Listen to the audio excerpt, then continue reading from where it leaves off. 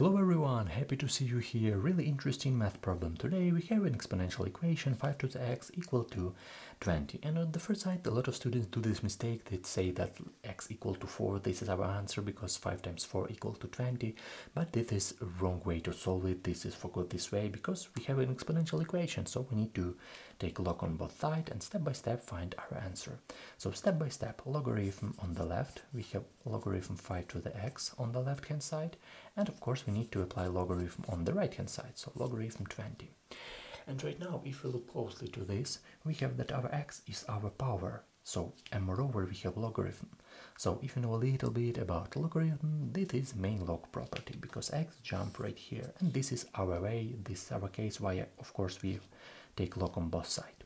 So we have x times log 5 equal to log 20.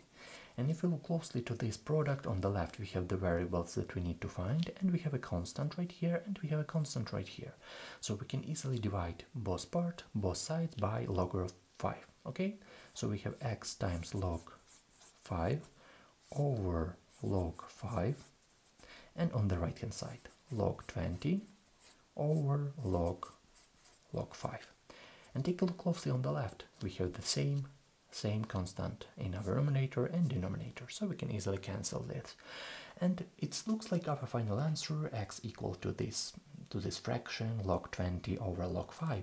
But I want to show you a really good way how can we simplify this, because we learn math, we need to improve our math skills. This is not a final answer right here.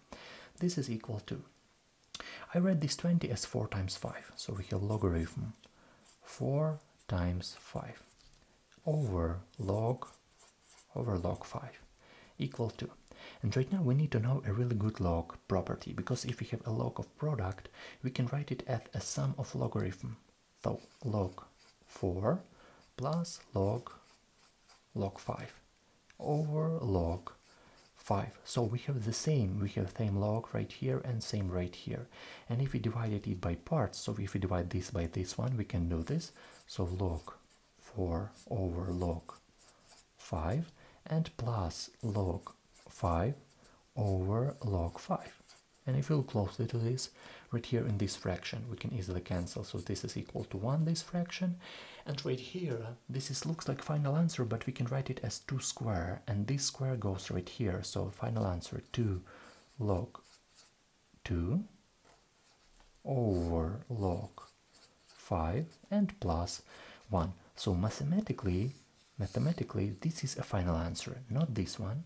This is the final answer, because we use like a lot of properties right here, and we find our, like, this is the maximum of simplifying right here. We cannot simplify this more. Of course, we can easily find our approximate answer using this expression, but this is mathematically the final answer, maximum of simplifying. If you still have any question, write a question in comment. Thank you so much for watching, and see you in the next videos. Have a great day, and if it's not hard to you, please support my channel with a like and write any comment. I really need it right now, and my channel really needs it right now. Thank you for watching. See you in the next videos.